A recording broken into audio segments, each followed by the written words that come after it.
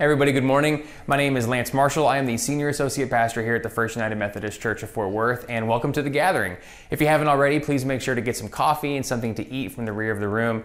We do drink coffee and eat food during the entire worship service, so if at any point you need a refill, please feel free to get up and help yourself. Also, if you need to use the restroom or if kids need to stretch their legs, you can head through the door at the rear of the room and through the garden into the main body of the church. You'll find everything that you need waiting for you in there. Some of the eagle-eyed among you may have noticed that I'm not physically present with you today. I'm actually filling in our sanctuary at the 9:30 and 11 worship services there today. In the meantime, we have a very special guest leading us. Reverend Mike Ramsdale is one of my role models in church leadership. He's been an incredibly effective and powerful pastor for years here in the Central Texas Conference, most recently at First Methodist Mansfield, where he led that church through year after year after year of growth and impacting the community and making new disciples. Mike, I cannot thank you enough for being here. Mike now specializes in helping churches tell their stories and evangelize and engage their community in new and interesting ways. I asked him to come here and to share with us. And again, Mike, thank you for blessing us with your presence. Now we are going to do what we always do. We're going to pass the baskets. Two things go in the baskets every week. The first is our attendance cards. Whether this is your first time or your 100th time here at the gathering, please make note of your attendance here today and pass it in the basket as it comes around. The second thing that goes in the baskets are our tithes and our offerings. Our tithes and our offerings are what makes it possible for our church to fulfill the mission that God has given us. All of the connection, all of the worship, all of the new people, all of this is possible because of your faithful giving to our church. So on behalf of all of us, thank you so much for joining my family and other families in living sacrificially so we can give generously to God's mission here at the church. Now, if you would all please stand, we are going to begin with our invocation. Savannah's going to lead us. Standard church rules apply. She's going to read the leader portion, and we're all going to read out loud the bold and italics. God bless y'all, and I'll see you soon. Jesus said, I am the bread of life. We are hungry for the bread of heaven. Jesus said, the bread of God gives life to the world. We are hungry for eternal life. Jesus said, I am the bread of life. Whoever comes to me will never be hungry, and whoever believes in me will never be thirsty. We are here to become what we already are, the body of Christ for a hungry world. Amen. Well, good morning, and welcome to the gathering. We're going to sing and worship together. We have our special guest here, Mike Ramsdale. I personally have known him since I was like this big. Yeah, since I was microscopic. I'm not much bigger now, but he's amazing. So I'm really looking forward to his message today. Let's sing together.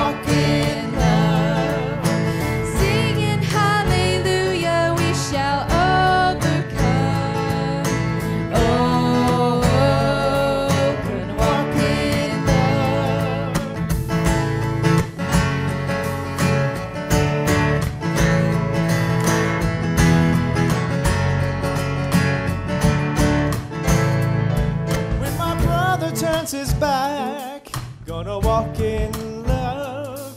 When my enemy attacks, gonna walk in love. When I feel I don't belong, gonna walk in love. With no strength to carry on, gonna walk in love. Brother, sister, let us walk in love. Oh, walk in love.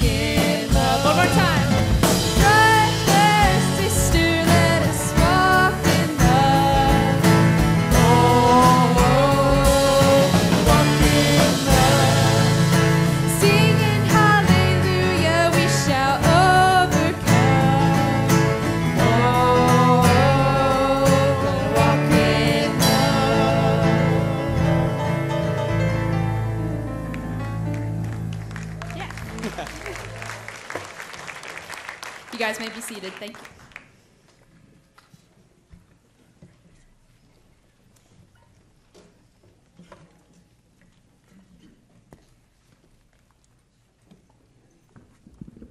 I'm a lot taller than Savannah. So every time we gather together to pray, we speak to God knowing that God listens. We listen to God knowing that God speaks to us. We do this through what we call prayers of the people. This is a guided time of prayer and response that I'll lead us in today. First, we'll begin with a prayer of confession. Prayers of confession aren't about being hard on ourselves or negative. They're about honestly acknowledging where God is reaching each and every one of us today. I'll finish with the call, Lord, in your mercy, and you'll respond by saying, hear our prayer. Let's try that. Lord, in your mercy. Hear our prayer. Sorry, I lost my place here. God is a Trinity. The language we use most often for the Trinity is Father, Son, Holy Spirit, and so we have a Trinitarian prayer using that same language. After we're finished, I'll lift up some names, and then I'll ask, are there any others? When I ask, it's your chance to say out loud the names of anyone in your life you wish to pray for. These could be prayers of thanksgiving, for good news, blessings, or answered prayers in their lives. Or these could be prayers for mercy, prayers for comfort, prayers for healing and encouragement, prayers for anything that these people may require in their times of need. We pray all this knowing that God, always and everywhere, God hears our prayers. Let us pray together. Tender, loving God, have mercy on us. Like David, we've been greedy, grasping for what is not ours, even though we have enough. We have forgotten your promise that you will fill us with the bread of life. Like the crowd that followed Jesus to Capernaum, yet did not understand what he had given them, we seek bread for our bodies more than we seek the bread of heaven. Forget our sins, take away our guilt, purge us with hyssop, and we shall be clean. Tender, loving God, have mercy on us. And Lord, in your mercy, hear our prayers. Father God, you're the creator of all things, everything that you create and proclaim to be good. Evidence of the goodness of your creation continues to testify all around us. New lives, new families, new jobs, new friends, new opportunities. For all these blessings, we give you thanks, Lord. Lord, in your mercy, hear our prayers. At the same time, O God, everything you create, you make to be free. Over and over again, that freedom is used for purposes of sin, for separation from you, for violence, for greed, for hatred, for oppression. Remind us that when we are at our worst, you did not give up on us or turn away from us. Instead, you joined us, came alongside us in the power and presence of your Son, Jesus Christ, not to condemn us, but that through the power of life, death, and resurrection, we might be reconciled and brought back to you once and forever. For the salvation you offered to us in Jesus, O God, we give you thanks. Lord, in your mercy. Always and everywhere, O God, we are never alone. Through the Holy Spirit, guide us, penetrate us, shower us with your grace, shining a light before our feet so that we might learn to walk in your ways. For your presence, your love, and your guidance, O God, we give you thanks. Lord, in your mercy. For Julie, Lord, in your mercy. For Chuck, Lord, in your mercy. For Bill, Lord, in your mercy. Are there any others? Lord, in your mercy.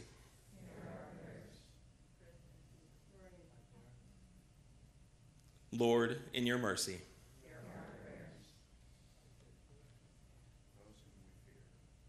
Lord, in your mercy.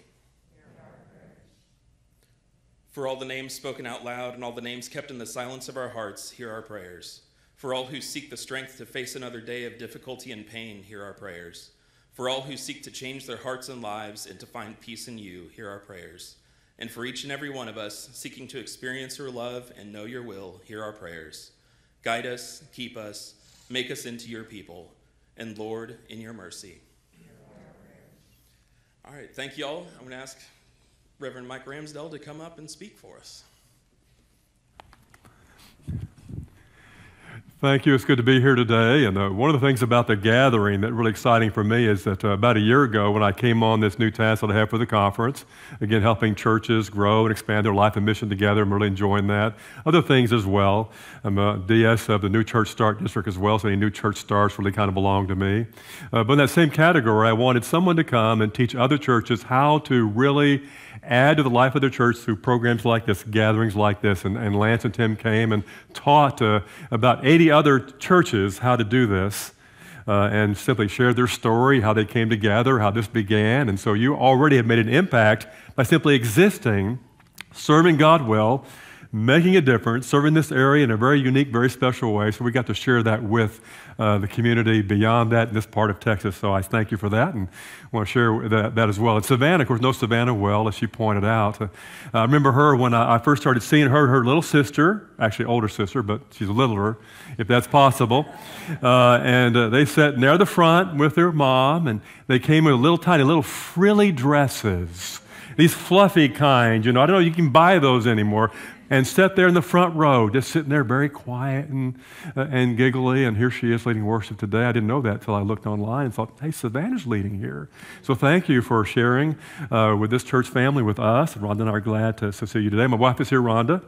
Thank you, Rhonda, for joining me. Our friends Art and Mary Scott have come as well, so celebrate their presence here. And I'm going to begin by telling a very simple story. In my own journey, I grew up in the United Methodist Church. We attended off and on. Military family, so we lived all over the world, that type of story. But when I got out of high school, I really left faith completely, if I ever had any. So really for me, the idea of faith or God or personal stuff related to Christ, the church, is pretty nothing at 18. Joined the military, spent 2 years, and after 2 years of the nothing of faith that I was living, no community, certainly, that I might experience, no understanding of God at all beyond there might be one. I found myself on a night watch, and it was kind of late, maybe 1 o'clock, 2 o'clock in the morning on that 12-hour night watch in a barracks.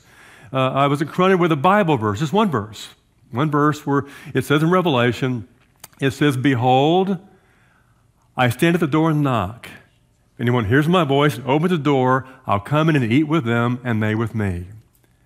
And I thought, I'm going to give that a shot. And so I prayed, said, God, I think I hear you knocking, Jesus. And I said, come in.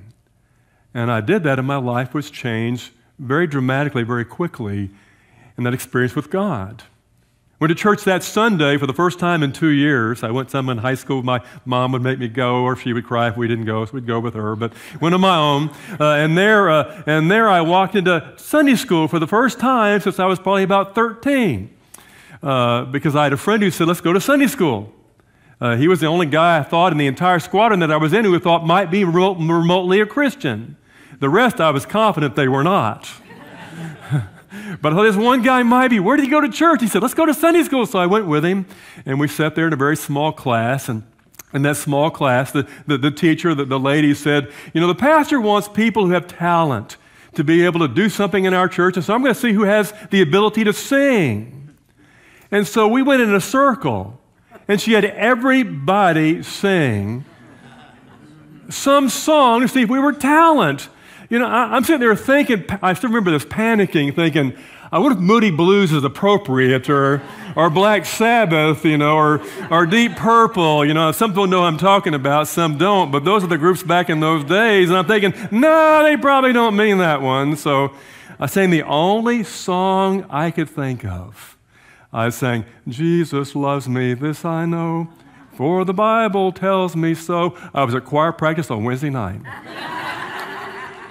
And I thought, so this is what Christians do. Okay, that's what we do. Now, what I'm telling you, though, is my story.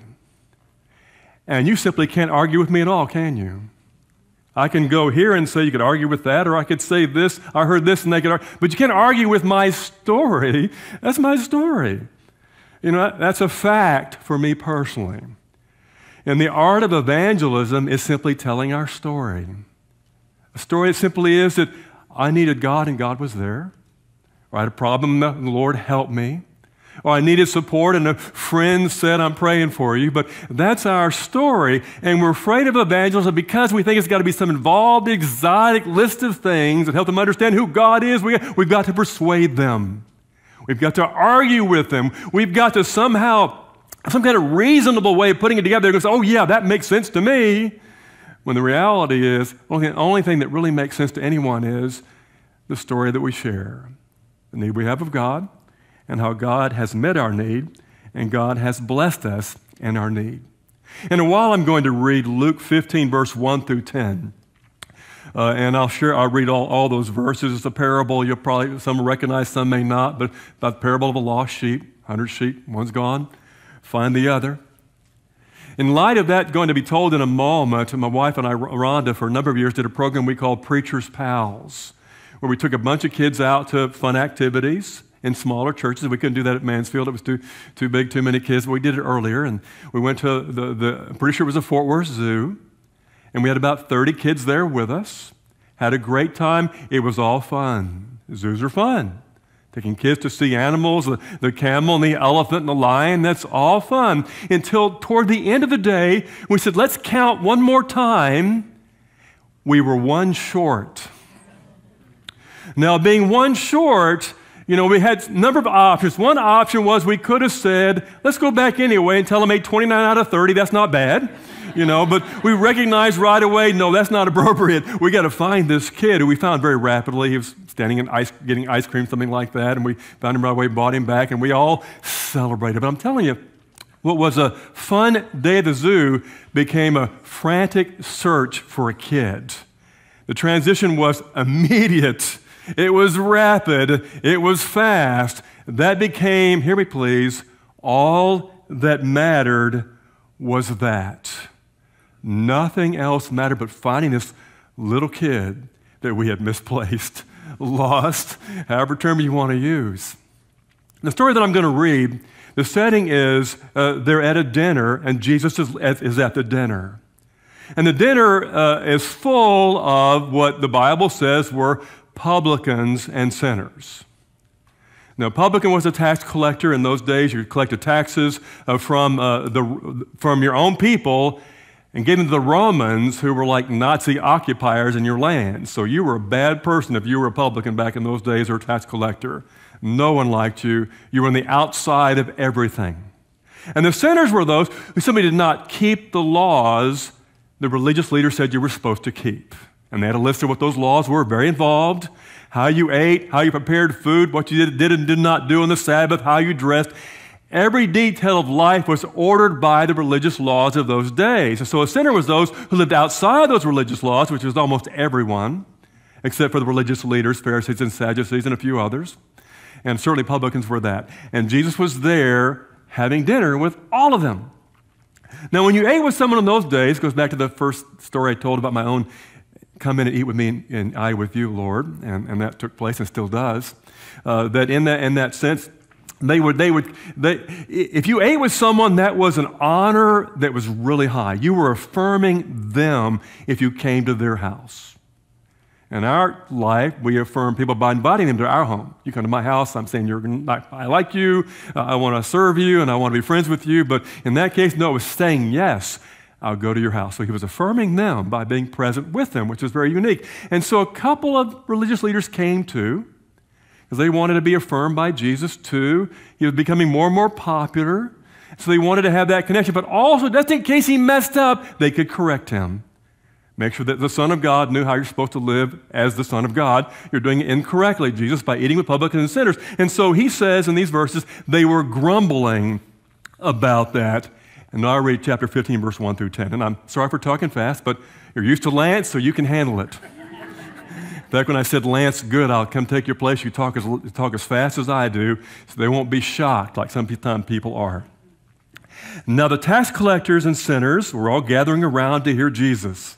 But the Pharisees and the teachers of the law muttered, this man welcomes sinners and eats with them.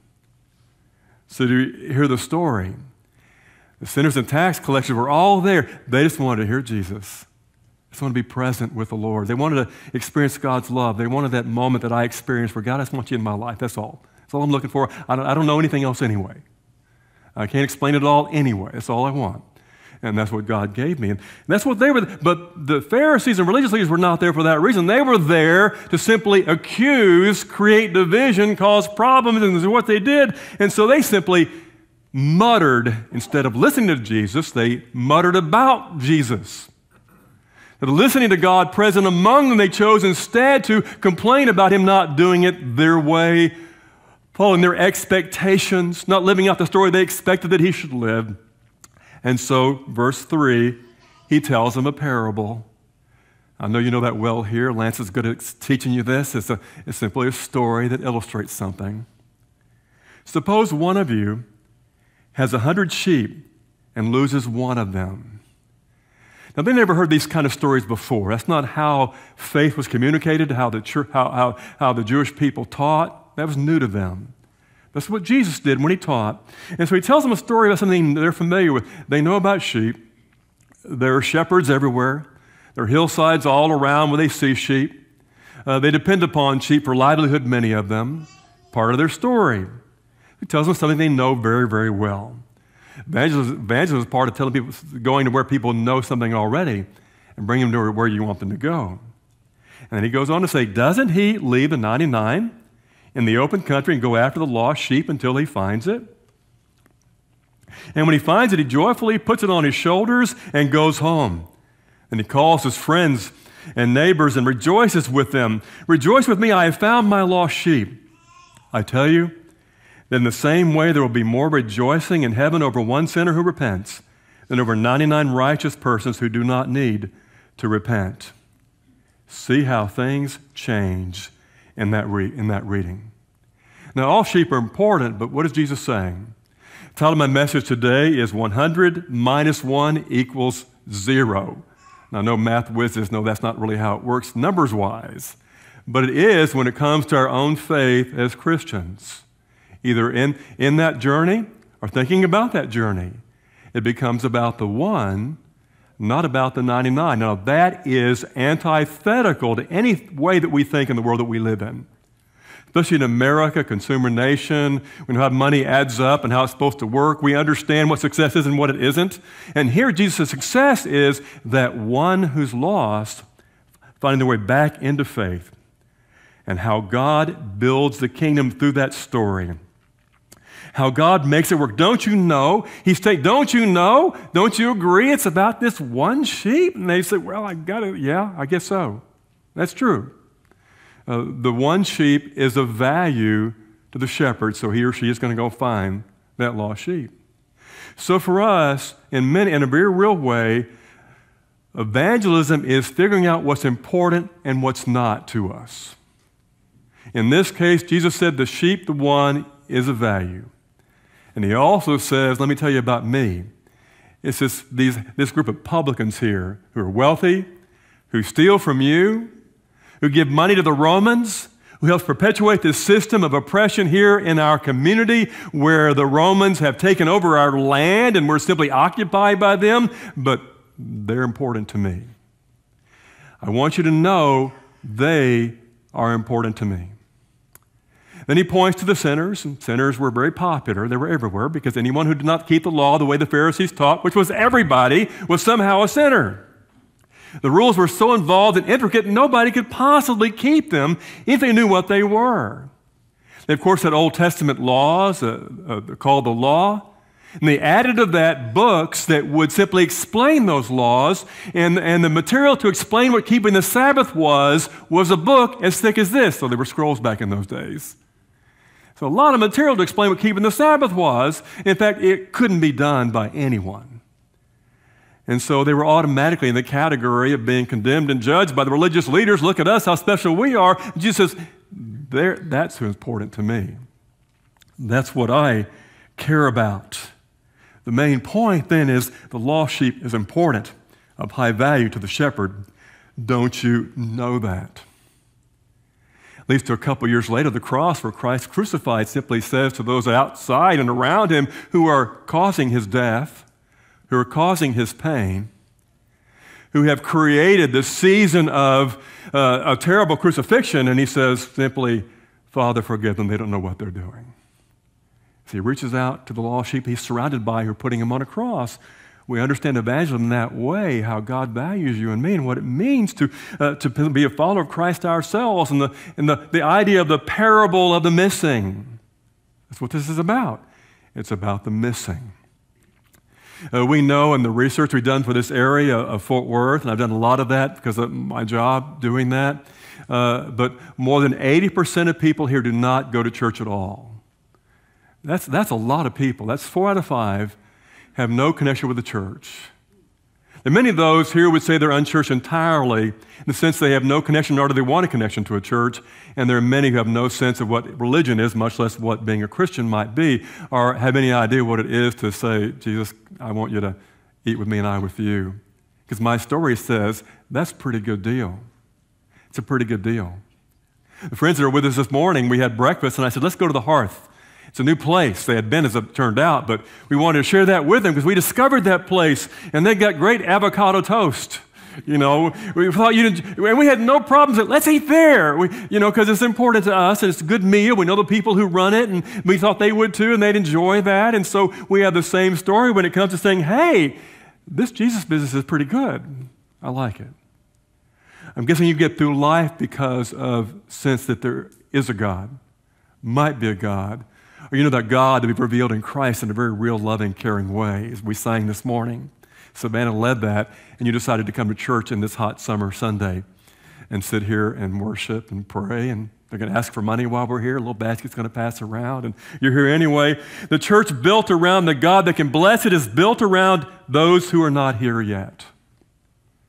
So I want you to hear that today. A little bit what Lance, I think, wanted me to share, and very important to me.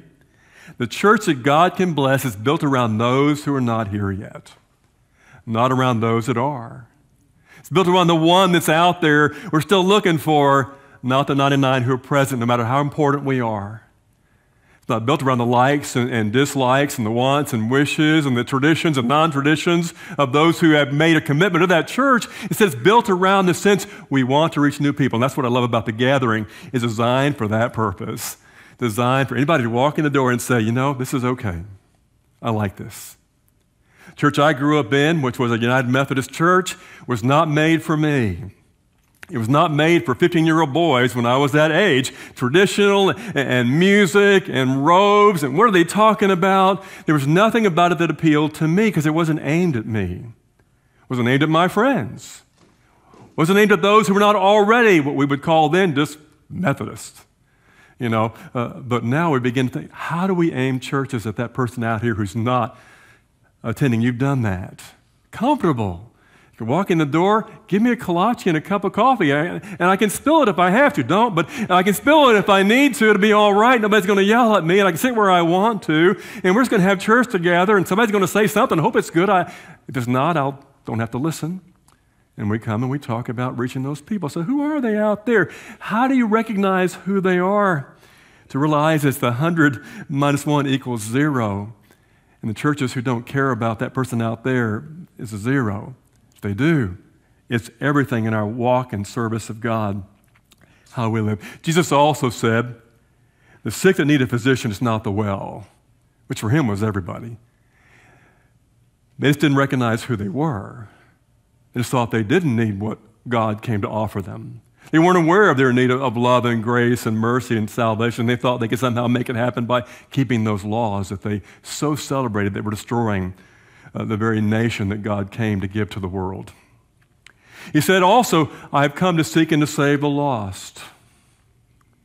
That's what Jesus said. What are you here for? Well, I want you to know that's what God is still doing in the world. He's never going to stop doing that. If you want to see where God is active, what God's about, what God is doing, what God's interested in, where God is working, well, this is what he's doing. He's trying to seeking to save those who don't know God loves them yet, who aren't aware there are people who will accept them and say, hey, there's a place for you among us. We want you here at this table.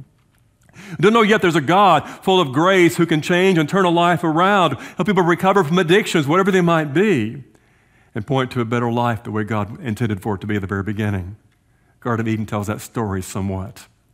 So and he also said the first shall be last, the last shall be first. And so everything is turned around in church. When you walk in the door, it's not the preacher with the name tag who's got some kind of title. It's not the guy or the woman wearing the robe, that's got all that white paramounts or green or whatever color it is right today. In fact, I told Rhonda this morning, I'm not wearing a tie. They may wear a tie or not. I don't know. I'm not wearing one.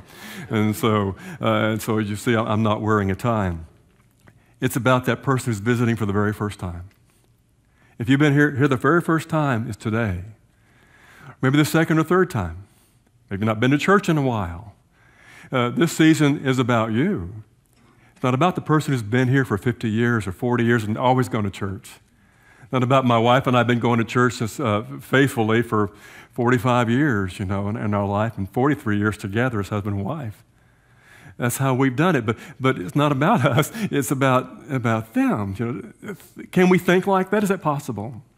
Is it possible to have our mind turned toward the Sunday morning? Lord, I have a lot of needs, but Lord, I'm thinking about the person at the back who may have greater needs than me. They may not know you love them yet.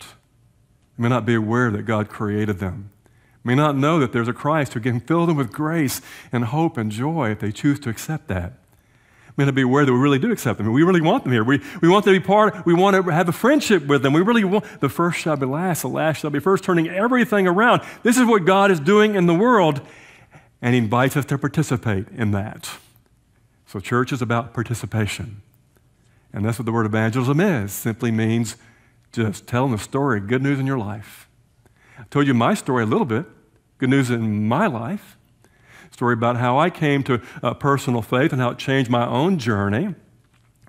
College a few years later, a marriage pretty quickly, a life beyond that to a seminary, and I've been a minister now for 40 years as of July this last month. And that's been our story, and it comes from that. Come to Christ. Jesus loves me, and I thought this is following Christ. You sing a little song in your Sunday school class. Okay, that's what you got to do if that's what it's supposed to be. And so I sang Jesus Loves Me today, and 40 years later, I found myself sitting on kind of a hard ground in Zimbabwe.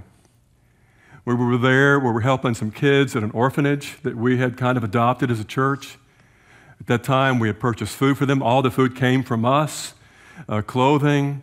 We also purchase uniforms for them because to go to school, you have to have a uniform. Even though the orphanage has a school right there, you couldn't attend it without a uniform, so we helped them do that, bought them sewing machines to make their own uniforms. We did all that for them. And we went out there for a medical mission to help serve them physically because it's a very poor area out in the middle of nowhere in Zimbabwe. Discovered that half were starving and the other half had AIDS. It was little bitty kids. It was an awful experience in some ways, a beautiful experience in other ways. And that was where we were. And I found myself sitting there because years before I said, hey, I want you to have dinner with me and I with you. And I found that to do that meant that now I had to walk with Jesus. Now I had to care about what He cared about.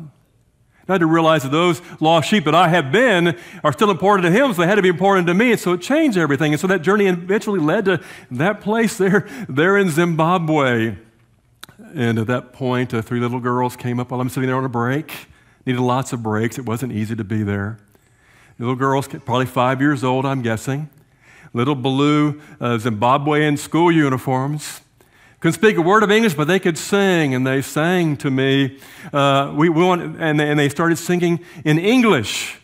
Maybe a few songs I knew, and they sang, "Twinkle, twinkle, little star, how I wonder where you are." And they were like little happy little 5-year-olds are anywhere on the earth. With my own children, grandchildren, we have those in our life. We love that large part of our family. Or those we see in Sunday school, those we'll see in the hallways here, a couple that are here today, maybe close to that age, just the same. And to think how much God loved them too, and to bring good news to them. And the day later, I got to preach to all of them with an interpreter about how much God loved them, how it leads us, where it takes us, where we go, because we cannot follow Christ unless we're invested in His mission. And He said it clearly. He said it's that lost sheep. If they didn't get it, He told a second story in the passage. Second story goes like this. Or suppose a woman has 10 silver coins. Each coin might be a year's salary, and loses one. Doesn't she light a lamp, sweep the house, and search carefully until she finds it? And when she finds it, she calls her friends and neighbors together and says, "Rejoice with me, I have found my lost coin." In the same way, I tell you, there is rejoicing in the presence of the angels of God over one sinner who repents. A lost coin. They're saying, yep, we look for that. That's important to us. We're not going to lose a year's wage. We're going to get a broom. Sweep this place till we find it. Churches that are effective, the center of their church is simply a broom that sweeps all around, whether it be in Zimbabwe, next door, in their own home, or the hallways of a church they manage to get people to attend. It's still about that, how important it is, the lost coin. Common sense. Sweep the house for it. Quit counting coins and start looking for that which is lost. In that story back in the Preacher's Pal's days there at the zoo, would have been a fun season of zooing became a frenzied search for a lost child. Somewhere there has to be a little bit of frenzy in a church. There are people out there who hurt. We know they need to know that God cares about them. We know what life is without that. We know what it's like maybe for us in our own story. We know we can't let that be. We can't let them know there's not a grace that can change their life. There's not grace that can save a soul. There's not grace that can help somebody recover from life that's being destroyed by personal addictions. Or those who simply know in our crazy world, I can't find a place. I'm lonely, I'm isolated, and it's awful. We've got to have a frenziness in a church, saying we can't do that, and we can't let it be like that. We've got to do something different. We can't sit on the hillside watching our sheep in comfort, which is what the Methodist Church did for a long time. Traditions didn't change. Worship was the same. Churches all looked alike. Services all were identical, and we all did it just the same because we were all sitting on a hillside together. And I grew up in this, so I know. Sitting on a hillside, watching the sheep, hearing the babbling brook go by, the green grass there, how peaceful and how nice and how good it is for me to be able to enjoy that moment. When the reality is, it's not about that at all. I've got to get up and go find that one that's lost, whether it's broken its leg or it's lost in a crevice or something can't find its way back. Because that's what's important to me and my church. The frenzied nature of change, of innovation, of creativity to reach a world that's changed faster than we have, which is what the gathering is about. And I celebrate that in a very unique way here. You have much to teach other people. Jesus said, "Come unto me, all ye who labor and are heavy laden, and I'll give you rest.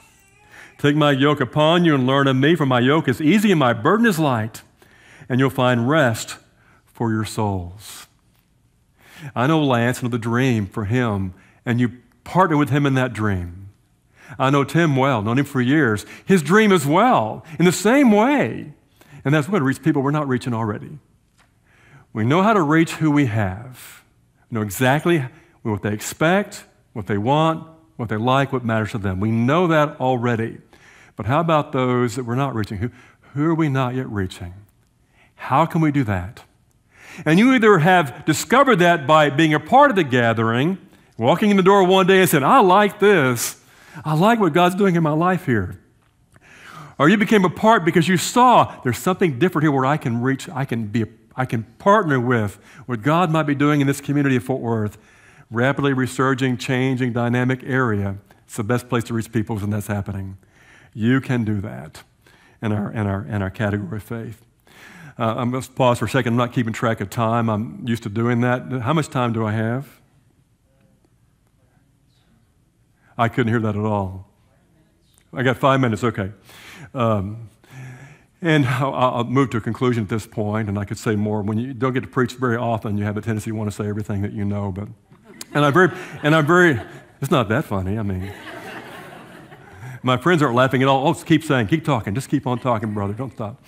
But a number of years ago, my brother, I have an identical twin brother, for those who don't know, who was a pastor at First Waco for 20 years. We've both been ministers in the Methodist Church for a long time. In fact, our stories are very, very similar because when I did what I did there on that night watch, I called my brother, who was in the John F. Kennedy in the Mediterranean. Not easy to call people back in 1973. But I made that phone call, had a bunch of shipped ashore, all kinds of stuff to finally get there, and he said, "What's my brother calling me? Somebody died." And I said, I think you should reconsider the claims of Jesus. That's all I said. And so he did the same thing I'd done, and had been ministers for many years now in response to that.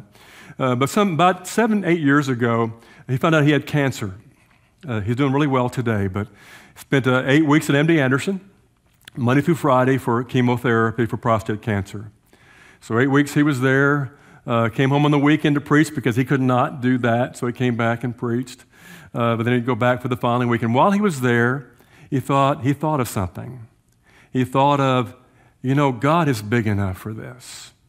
And I want to share that with my church. I want to share my story with my church. And so he called his assistant and said, I want you to develop a wristband. I've got one on now called God is Big Enough. It's blue. They're all kind of colors. And so Waco developed one that's white and put the words on there and started giving them out. And sure enough, it wasn't long till he called me on the phone and said, Mike, you need to do this. And I thought, okay, maybe I should, maybe I shouldn't. And so he did it, and so I did it as well. At Mansfield on Christmas Eve, we ran off about 7,000 wristbands. We thought that'd cover everybody who was going to attend church Christmas Eve. About 7,000 or so might be there. Let's have enough for everybody. And we ran out the second service of about 9 services, and they were gone. Ordered 15,000 more, another 15,000. And we kept ordering them through the years. They still give them out at Mansfield today, have given out probably, in that church itself, maybe 1 million, I don't know. It's national now, all over the country. People are doing it as well. We began looking about what countries have actually had the God is Big Enough wristband, and I had a map, covered almost the entire map, everywhere, ended up having a God is Big Enough wristband. I know you've done that here. Some might remember that, some might not. I believe some might be at the back. But the reason I'm going to close with that is that we discovered why that really worked. And because it's a cool idea, and the wristbands are blue or black or red, and they're all kind of colors, or we have them in 5 languages, that wasn't it either. Because somebody could say, I want to share my story with you. And that is that God is big enough.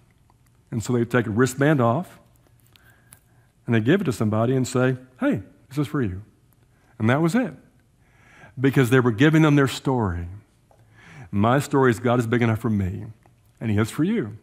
Whether that person had cancer, or a neighbor who was simply going through a season of depression, or someone who's going through a divorce, or someone who simply doesn't know anything about God and wants to, what can I know that's possible to know? And they gave those out. It wasn't about wearing them at all. It wasn't about wearing, it was about giving them away. And that continues today to be simply one of the ways, there are many, simply tell a story, which in the end is what evangelism is. Telling a story that nobody can argue with.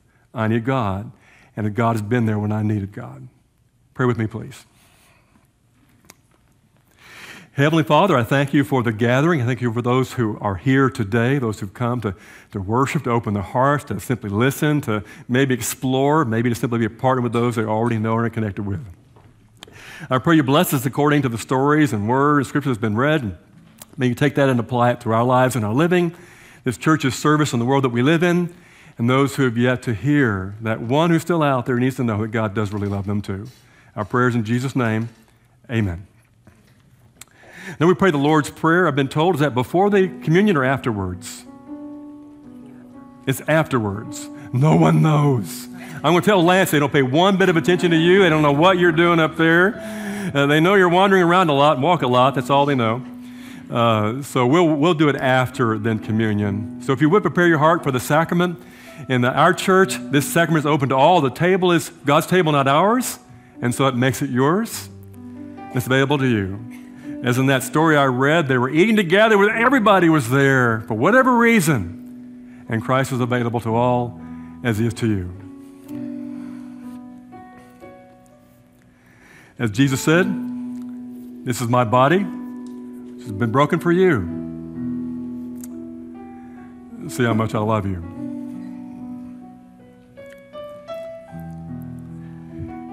This is the cup of the New Testament, the blood of Christ.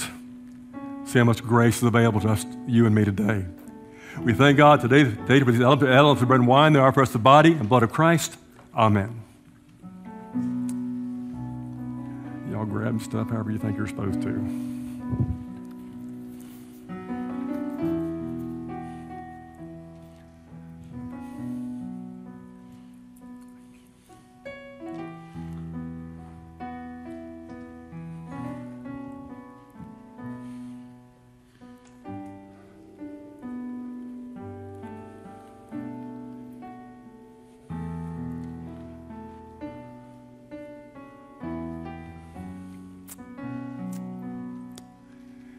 The table is open.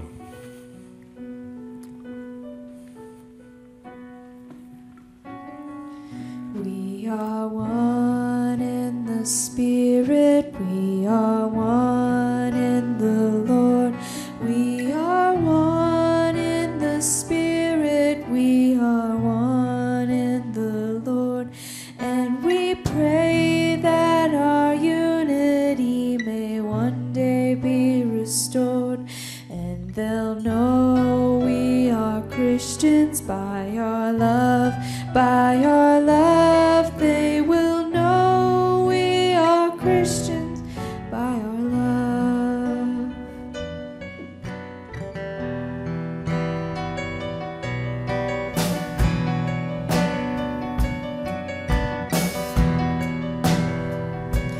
We will walk with each other. We will walk hand in hand.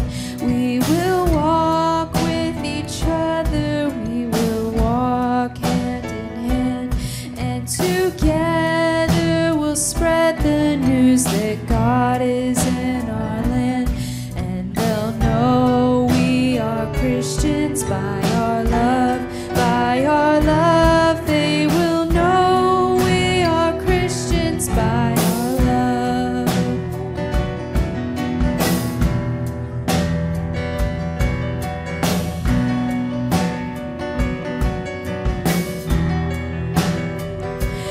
We will work with each other. We will work side by side.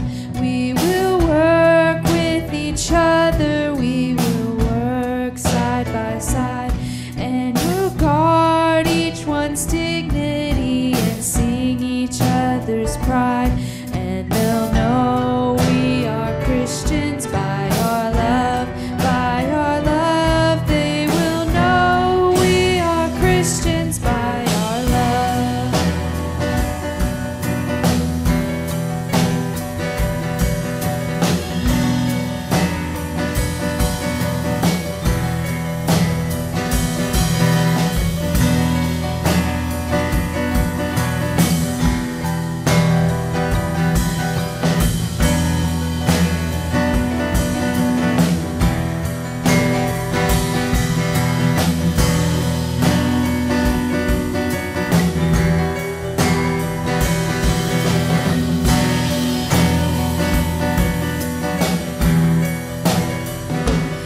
And they'll know we are Christians by our love, by our love. They will know we are Christians by our love.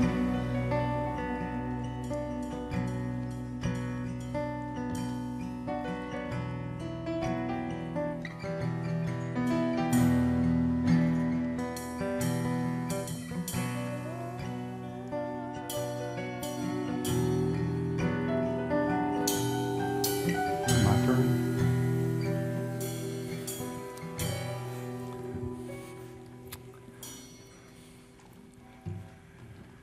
One of the really special things about communion is this, that so of course Jesus Christ began this at the Last Supper with his disciples, broke bread and gave it to them, and told them to serve it to others as long as, and we still do. So in a very real way, even a physical way, the hand of Christ touched bread, gave it to one on one side and one on the other, and they passed it. That's now been being passed to people for 2,000 plus years. So in a very real way, the first hand that touched the sacrament today was the hand of the Son of God and reached out to us and welcomed us to the table.